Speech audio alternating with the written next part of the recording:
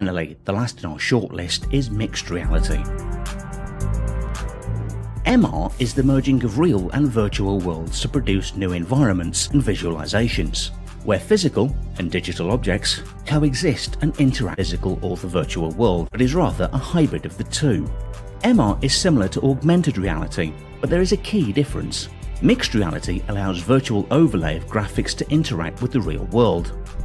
On February 2019, Microsoft released their new pair of mixed reality. On their website it states, consumers' favourite smartphone applications can become augmented reality experiences in front of their eyes, or workplace meetings can be revolutionised through holographic telepresence with virtual collaboration platforms, as XR and 5G come together to transform how the world connects, communicates and consumes content.